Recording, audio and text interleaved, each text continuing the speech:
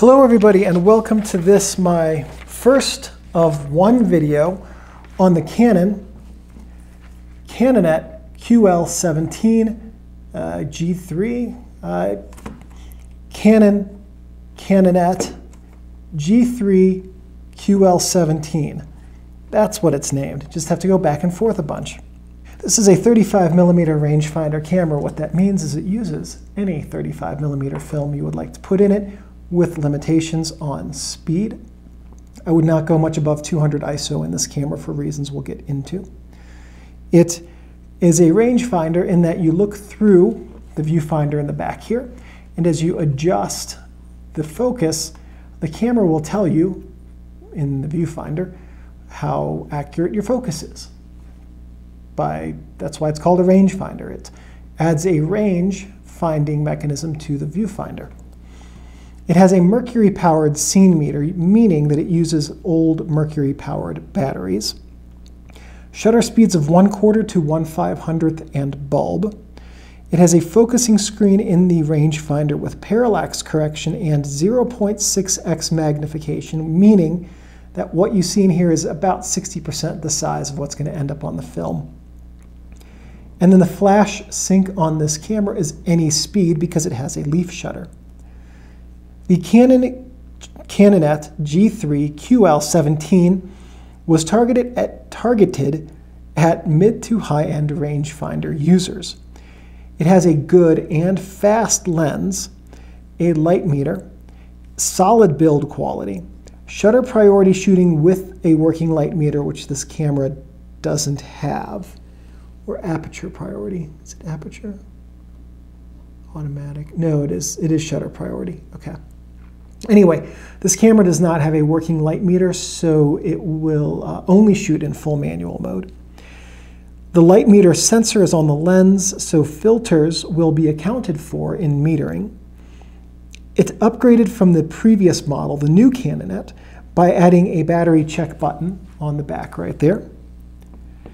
And it can also be used in full manual mode without a battery, meaning that this rangefinder is not toast if the meter on it fails.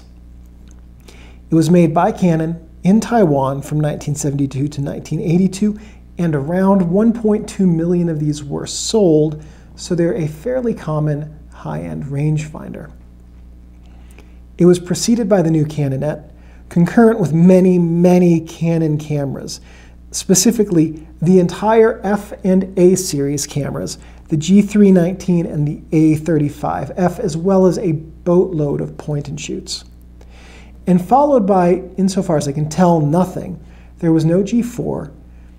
I don't know that Canon continued making rangefinders after 1982, or if they did, they were unrecognizable to something that would follow this.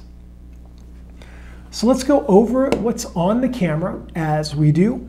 And we'll start here on technically the sides with the strap lugs where you connect your camera strap. Here we have the film rewind knob and lever. Canonet QL17 film plane indicator, so that if you're doing extremely detailed precision measurements, you have the film plane indicator there.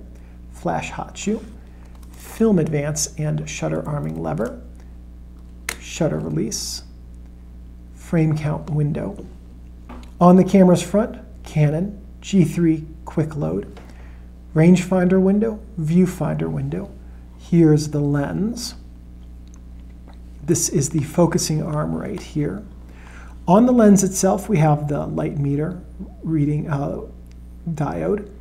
Then on top of it, we have this little index right here will tell you your focus point from infinity down to 2.6 feet, which is 0.8 meters. Here we have the aperture ring, f16 to f1.7 in manual mode. This is stepless, there are no clicks in it. Automatic mode, meaning shutter priority. And these are your flash settings, whether you want to have, is that correct? I won't lie, I did not write down what these three blue numbers are for, but I will tell you that when I try to use them, the camera jams, so I'm not going to. I suspect that these require power to go to the camera to work functionally, to work correctly in the same way that automatic mode does. Here we have the ASA viewing window, so you know what your film speed is, your shutter speed selection, and this black line here on the top of the lens indicates what your aperture is set to, as well as what your shutter speed is set to. Then this is the self-timer lever, which I'm not going to use. So then over here on this side is the ISO selection switch, which is a little bit fiddly. What you have to do is push that in and then rotate that lever to select the ISO that you want. And generally speaking, with rangefinder cameras, because 1/500th is a slower shutter speed, you're going to want to limit yourself to something that's ISO 200 and slower. Because by the time you get to ISO 400, in the daylight, you're limited to 1/500th and f/16. And while this camera can go up to ISO 800, at that point, you are not shooting in daylight. So if you're going to use faster films with this camera, they're more going to be for evening and indoor use. On the camera's back, we have the battery check button here, and if the batteries were working, that little light above it would light up, but the electronics in this camera are shot. Viewfinder window right here. Rangefinder window, take that back. Film transport indicator, which indicates that film is moving in the camera. And then also another backup indicator over here. And then the serial number down here, made in Taiwan. On the camera's bottom, we have the battery chamber right here, tripod socket, and film rewind button. On the inside, we have the quick load system, which is very nice, great innovation. Film cassette chamber, film guide pins here, here, not here, and here. Guide rails are these 4 silver things. The ones on the outside keep the film from moving up and down as it travels. The ones in the middle work with the film pressure plate to keep the film flat on plane. Film take-up sprocket, tension sprocket, film take-up spool, quick load system here. These 2 rollers on the quick load system put tension right there when the film is loaded to keep it on the sprocket. Film pressure plate and film cassette spring to keep the film cassette oriented properly within the camera. And we'll see how all of this works with film later in the video. Before we get to that, however, the first thing I'm going to talk about is the battery. The battery chamber is right here. And an A76 357 type battery will work in it, but is the incorrect voltage. If you do have a Canonet QL17 G3 with a working light meter, you can use modern batteries, but you're going to have to compensate for the voltage difference in them. The way to do that is to, let's say you take 200 ISO film and put it in the camera. You set your shutter speed to 1/250th, because that's the closest number to 200, and your aperture to f/16. Now you're going to go outside on a sunny day, and with the sun to your back, you're going to take a meter reading with this camera. And then you're going to adjust the ISO setting until your meter reading is accurate. And that will allow you to compensate through the ISO setting for the voltage difference between the modern batteries and the old ones. Next, what we're going to do is load film. To get into the camera's film back, you just lift up on the film rewind knob and lever and open the back. We're going to grab our roll of film, drop it into the camera, and then put the post back in place, and this will engage the film. We're going to pull out a little bit of a leader, and that red index there tells us where to load the film to. And then we're going to try to get it in there like that. Close the door part way. This part now holds the film in place while we close the door the rest of the way. We're going to advance the film 1 frame, make sure that there's no slack in it. And to do that, you rewind until you feel tension. Then we're going to advance until we get to frame 1, which is 1 more. There we go. Now, if your light meter works, what you need to do is adjust the ISO, the ASA, to your film's ISO. ISO and ASA numbers are the exact same. When ASA stopped taking charge of film standards and film speed ratings. ISO took over and then just took the ASA and the DIN numbers and used them as the standard. So 200 ASA is the exact same thing as 200 ISO. So just set your film speed to the correct setting and you're ready to go. And all you're going to do basically is go through your day, taking the photos that you're taking with your camera, and you know it's working if this here advances. If this spins, then the film is being taken up because there is a physical connection between the take-up spool pulling the film out of the cassette, which is connected to the rewind knob. Just like that. When you're done taking all of your photos, what you then need to do is rewind the film. Film can record an image exactly once. Well, film can record light exactly one time. In a controlled manner, through an accurate shutter speed and aperture, or in an uncontrolled manner by simply opening up the back of the camera like that and erasing all of your images. Now, I'm doing this to show you what it looks like when you take a picture. You activate the shutter and the film is pulled out of the cassette and taken up over here on the take-up spool. When you're done with your film, you hold down the film rewind button and then you just start rewinding it. Do this all before you open the film back. That sound that you just heard is audible with the film back closed. And once you have heard that, then rewind a handful more times and then you can open up the film back and pull out your cassette. I'm leaving a leader because I have other videos to use this film with. So after you take out your cassette, then you can put another one in if you want, or if you are done shooting for the day, close that up, trigger the shutter so that it rests, and you're good to go. Next thing we're going to talk about is how to use a flash with this camera. There is a PC port, which I forgot to mention earlier in the video, over here on the side. Just have to move that cover, and there's your flash PC port. There's also a hot shoe right here. The flash syncs at this speed on any shutter speed, even 1/500th. And the reason for that is because it has a leaf shutter. So the leaf shutter is closed right now. Let me open up the aperture and you can see the shutter leaves. There you go. Should be able to see the leaves of the shutter in there. And if we take a picture, I'll show you what it looks like when the shutter fires. And it doesn't matter what the shutter speed is. We'll try for 1/60th and see if that works with our camera's frame rate. Yeah, got a partial frame because 1/60th is faster than the camera's current frame rate, the video camera's frame rate.